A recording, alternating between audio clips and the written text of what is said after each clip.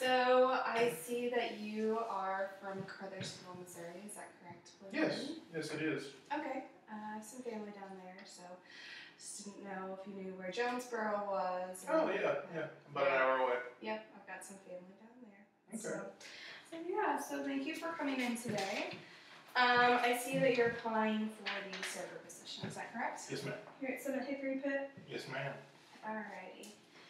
So first, I'll be taking about 15 minutes to conduct about a preliminary interview. Just ask you a few questions, and if you have any questions for me, just stop me at any point in time. Alright, yeah. Yeah. Alrighty.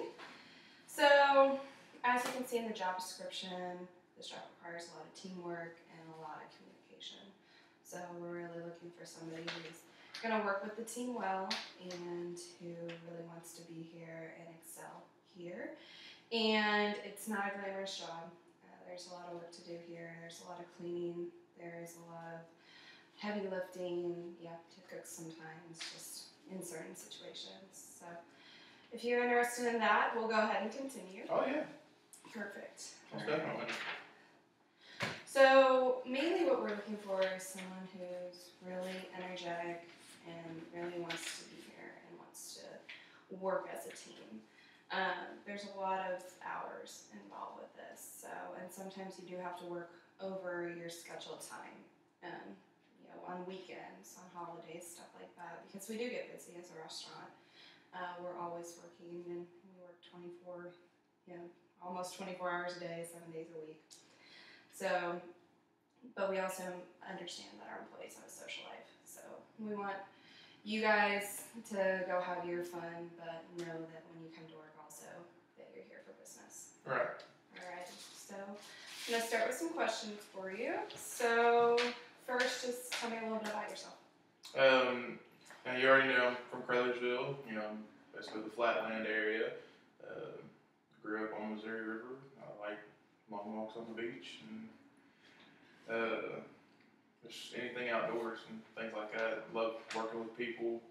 Love getting to talk to people. Love being able to, be that point of contact of doing whatever I can to help everyone.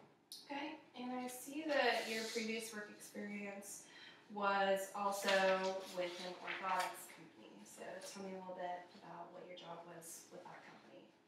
Basically, I built leg braces, back braces, any kind of orthotic brace for handicapped children and things like that. There was a lot of instances where the children weren't able to walk before, 2 and 3 years old, or even older, up to 7 years old normally.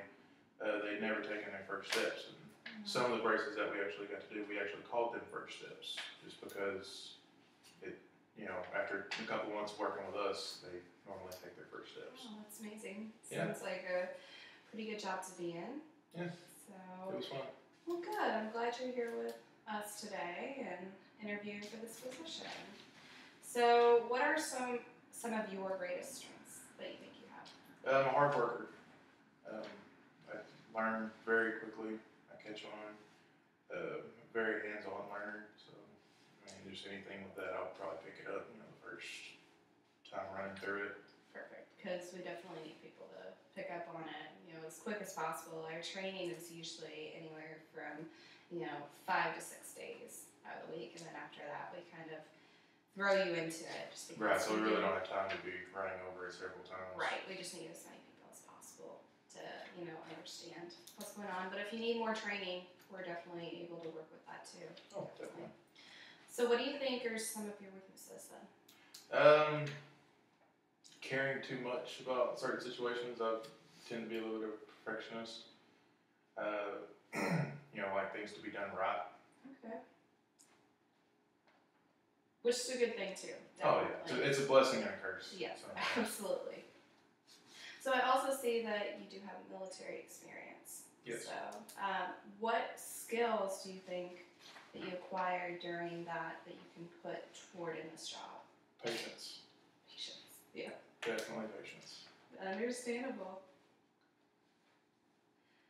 So, describe to me a time when you were asked to do something that you weren't specifically trained to do. How did you handle it? to the orthotics job. I was asked for the first time to go on a run, which is basically, I was in charge of the van, and our van, we had basically a mobile lab back there. We had a grinder, air compressor, everything that we needed back there. I wasn't trained to actually go to a patient's house and necessarily repair what they needed. And my boss asked me to drive over an hour away to go meet with this patient that I had never met before, and just do whatever they needed to their brace. And a lot of what I was having to do is I wasn't trained on. Okay. So you feel like you handled that pretty well with, talking to the patient and be able to, do what you do back in your office, in that lab. Right. Definitely feel like that worked. I mean, I got nothing but good compliments. Not to me, but she called the boss, and whenever I was told that the patient called in on me, I was like, oh, great. But it turned out to be a good call-in. Well, so. Good. So, say there was an employee that was stealing cash each night and that you knew about it. How would you fully handle that situation? If I knew 100% and like I've seen them do it, I would confront them at first, and I would let them know that, hey, you need to say something, you need to confess to it to upper management, because integrity is everything. Okay. So. Alrighty. So explain to me a time that you may have failed at something, and describe what happened and how you learned from it, and what you learned from it. Again, back to the orthotics job.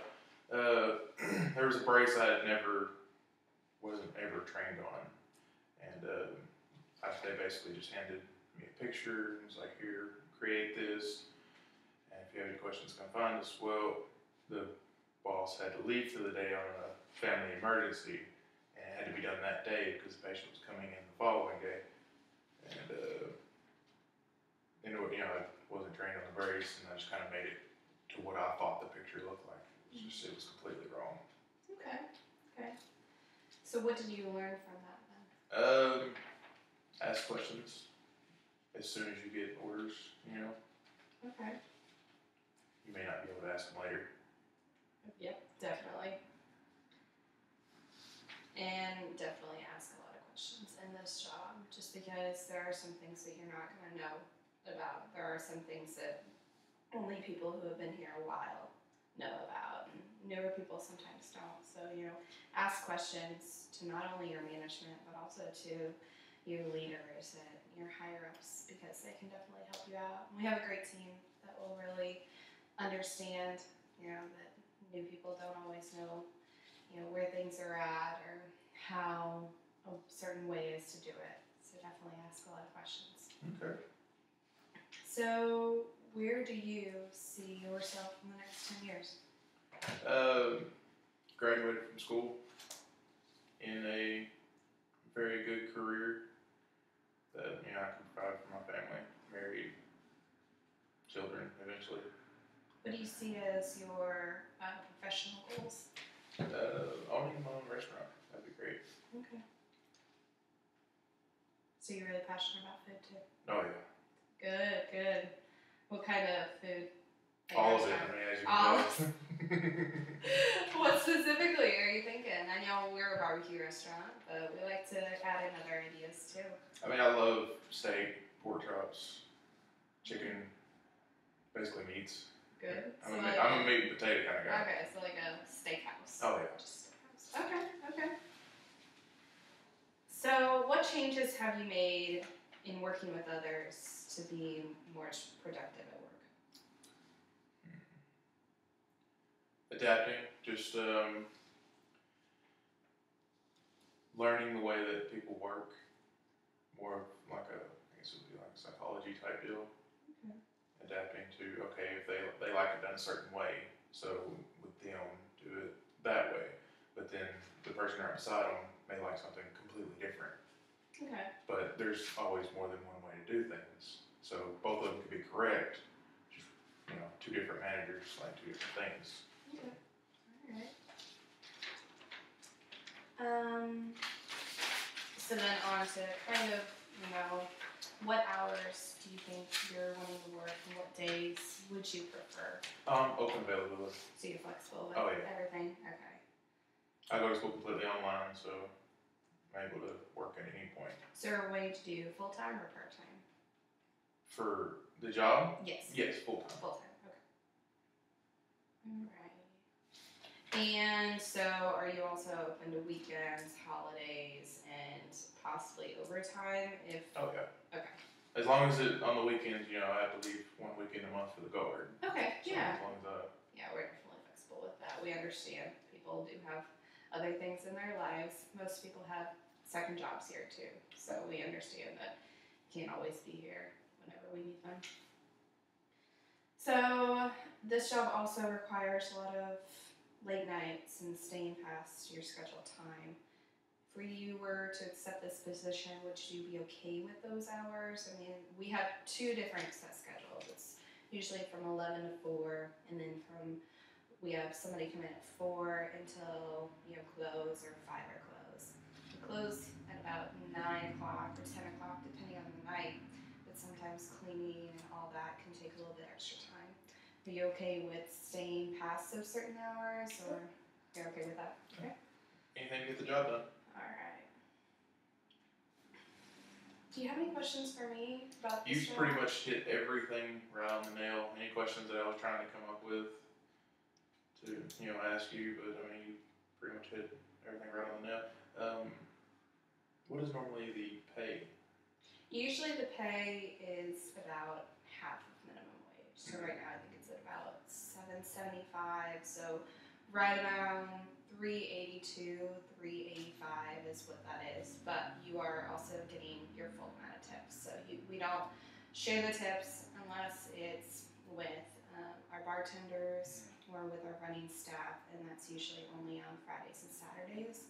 Sometimes on Sundays, depending on if we bring a busser in or if we're really busy, something like that. But usually you'll come out the night, with a good amount of money, definitely, but usually the amount of money that you get is how much you put into your job. So The harder you work, the more you make. Right. So, talking to your customers and bussing your tables and cleaning them off on those Friday and Saturday nights, to get more people in, not waiting on your busser to do it for you, kind of taking initiative and, having more people come to your table. So really all the work you put into it is what you get back at the end of the night.